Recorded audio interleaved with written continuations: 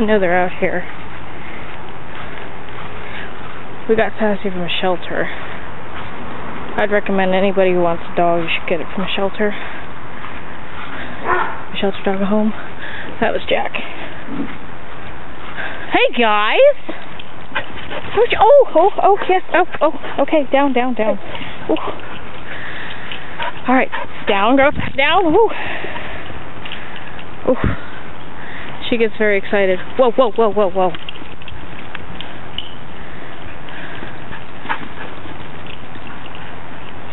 She's very fast.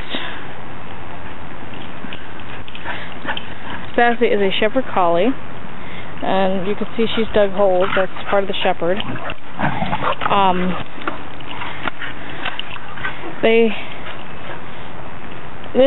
Jack is the black and tan. Yeah. He's a very good boy. Especially now since we got Sassy. He used to bite a lot. Really all what he needed was a companion to, kind of mother him in a way. And there she goes with her digging. And he follows. She does her job very well. I mean, she seems to be fearful of certain things. If she doesn't trust a person, she will let us know. She growls. She doesn't bite. She's a little bit of a jumper, and she'll try to push you down sometimes, but she's very, very well behaved.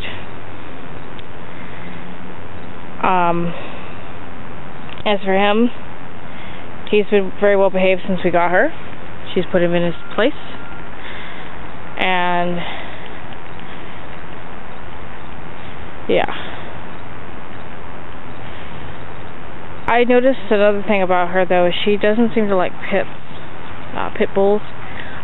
I don't know why. She used to be a street dog. The A.N.N.A Shelter picked her up off the streets. So I don't know if she had a bad encounter with them, that specific breed, but she does not seem to like them at all.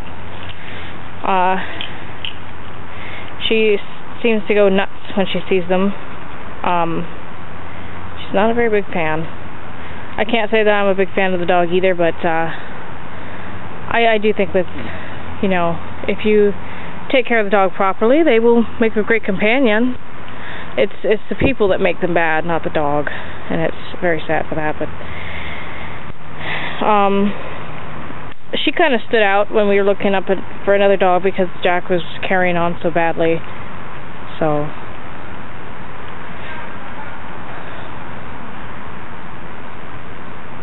but she's always alert, and some people say she looks like a big fox. She looks a little wolfy in the face when she plays with Jack. Jack looks like a bear when he plays, and he knows I'm talking about him, so he's looking over here. But Jack, he is 5 months old, and I'd say he weighs a good 50 pounds. She is, Sassy there, she's about 2 to 3 years old. She's not going to get any bigger. But Jack's going to keep growing. He'll be over 100 pounds.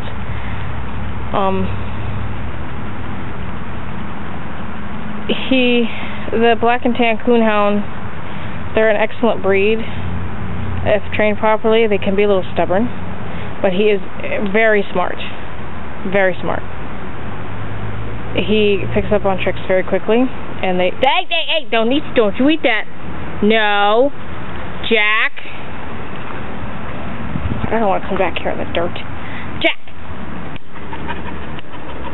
Yeah, you better... Yeah. You're a good boy. You're a good boy. What are you eating?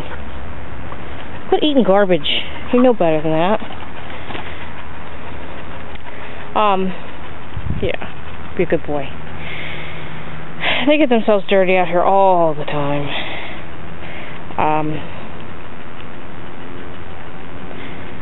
But yeah, I mean, I'd love to show off his tricks, but he ain't gonna do it unless I have treats, and that's hard for me to do the tricks with him and film it at the same time. So maybe I'll try to get somebody to help me out with that. As for if you're looking for a black and tan like that, if you're up north, good luck. we had to get him from down south. He is a very southern dog. So if you live down south, I'm sure you've heard of this breed, probably seen plenty of them, but if you live up north like I do, you don't see this dog hardly at all. And if you do see anything like him, they're usually not purebred. He is a purebred. We got him from Arkansas. He cost us almost $1,000. That was for the traveling and the neutering and everything. So that was all included. We were thinking about letting him stay intact. Let him over whatever. We were thinking about breeding him over here, but that kind of didn't happen. Because you know, breeding dogs is it's easy to breed them, but it's hard to get them homes, you know. So unless you stop eating that, you goofball. No, come on, stop eating it. No. You know what? That's your own problem. You don't listen to me, do you? I don't like to fight with him over it. Hey! No. My feet are gonna get dirty. So are my new shoes. Just got these. You are so crazy, aren't you? Yeah. What are you doing? He likes to take off his shoes sometimes, and I don't know. I need you guys' opinion. I don't know if you can see that, but there is a lump on his side. It was soft, and it was a lot bigger. It seemed to shrink, but it's getting hard, and he's got a vet appointment, but I was wondering if any of you guys could, you know, tell me what you think it is. Because I don't know. We think it might be a spider bite, but we can't really determine that. I had a spider bite and my hand swelled up, so that's why we thought maybe that's it. We're hoping that nobody hurt him,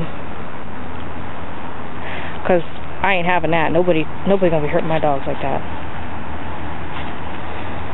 Jack, that is a pool toy. Why did you do that? Why did you do that? And you shouldn't be scratching. You had your flea treatment. You need your ears cleaned out every day, and you don't like it, do you? Crazy dog. He's nuts, but we love him anyway. You should have seen him when he was smaller. I think we still got that. I think I still got the video up of him when he was smaller. But he is sweet when he wants to be. He doesn't mouth us too much anymore, and when he does, it's very gentle. And as you can see, look at his collar. We just got that like a week ago, and it's already dirty. That harness used to be a nice bright red at one point too, and well, he decided to roll around in the dirt. But he's only 5 months old right now, and for those of you who don't know what it's like to have a puppy, I'll tell you this: at 6 months, make sure you have lots of chew toys that are appropriate. Look at that, look at that. Chew toys that are appropriate for him or her, whatever gender puppy you got. But because at 6 months, that's when they start teething, and they will chew up anything they can. So you want to keep your stuff up away from them, really high up away from them. She chews anyway, but she does not chew shoes or anything, so she's good for that. But if she finds something soft like that toy there, she'll chew it up. She doesn't eat it. Jack will probably try to eat it.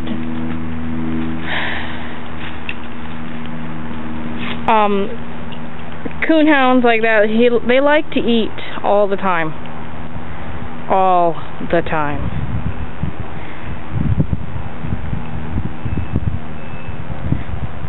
They'll eat anything. They'll eat all day long if you allow them to. We call him Hungry Jack. He used to be called Jack the Ripper because he used to rip up newspaper, and obviously his name is Jack. So, and if he tries to get out of the yard, he's going to be a flat Jack. But Stop eating random things. Why can't you be more like Sassy and relax? Now, I don't know if you'll be able to see this, but I'm going to try to walk towards the door. And see, look at this. Look at this. He knows where I'm going. He knows exactly where I'm going, and he's going to watch me. So does she. She knows where I'm going too. So they're going to try to follow me indoors. They're working on it. See, he's going to try to follow me inside. Now they're not supposed to be in there, especially now because they're muddy. But that doesn't mean that they'll try. No, they won't try. And I have to hurry before they come get me. Oh, it's too late. Oh, why? Why me? Don't look at me like that. You're muddy. You can't go in there. You can't go inside. I'm sorry. Don't give me that. You can't go in there. You're muddy. Mommy's gonna have a fit, and you know that. Mommy will have a fit. She's already gonna be mad because you got dirt in my shoes. Yeah. Oh, I know. You just got the freshest little face, but you got the most mud on you, honey. Him, you can't get in there. You really can't. If you try to go in there with him, he's gonna bully his way into the door. Now, if I wanted to, I could climb over the fence and go through the front, but I can't do that because I'm too fat. I'm too fat to go over the fence. Oh, don't bully on me now. Come on. Move. I mean it. I will. No. You fat cow. Good. Stay over there. Ha! Crap. I still gotta walk around that door because then you can't get out of the bathroom. Yeah!